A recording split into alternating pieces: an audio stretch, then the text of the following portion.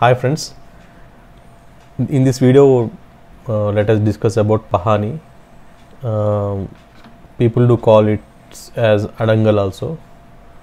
It's a legal document of a land. Generally you could able to get it from Tahsildar office, nearby Tahsildar office.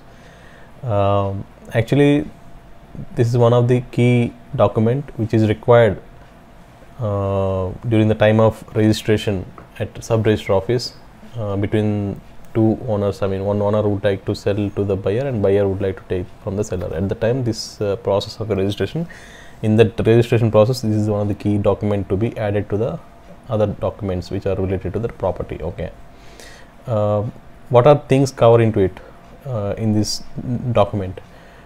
First of all, the owner name will be there into it, and what kind of land it is.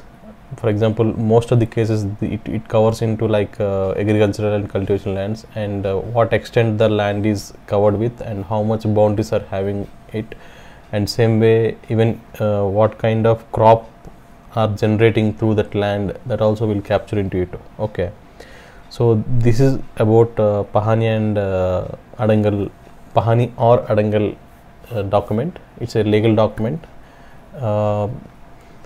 And where you can get it, as I mentioned it, you can get it from the Tahsildar office as well as through online Mi Seva. Okay, in Mi Seva you can able to get the latest Pahani, latest year Pahani document, whereas if you wanted old Pahani documents, then you need to proceed to Tahsildar office and then you collect it from them. Okay, I hope this is clear.